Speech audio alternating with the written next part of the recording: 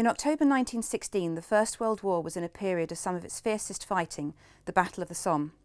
Starting on 1st July and ending on 18th November, the Allied offensive is well remembered for the huge loss of life and the first use of the tank. What is less known is that the battle also saw the first operational military weather forecast by the Met Office. So at the start of World War I, the Met Office offered its services to the Army, but they were informed that the Army doesn't go to war with umbrellas.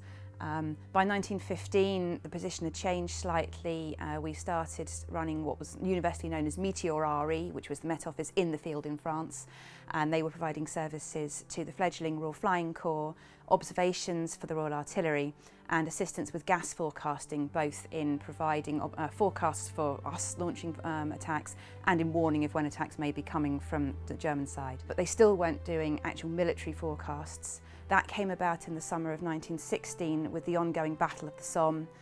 They faced above average rainfall in August, which combined with the high water table in the Somme floodplain and basically created the trench conditions that we all know. And as the battle dragged on through towards the winter, the military commanders realised that they had no choice. They were going to have to look at the importance of the weather in military planning. And out of that came the very first military forecast, which was produced by Ernest Gold, and that was produced on the 24th of October 1916. The initial forecasts were actually very brief.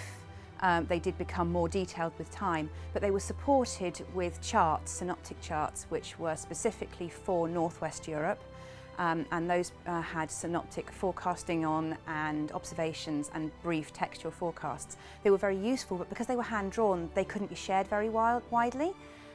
However, they then introduced clay copiers into the field, which meant that they could share them much more widely among the Allied forces. And that information was actually so useful in planning for one of the few advances during the Battle of Passchendaele that Meteor RE, the Met Office in the field, received a telegram from one of the senior commanders of the Second Army actually thanking them for their accurate forecasting, which had proved so useful during the battle.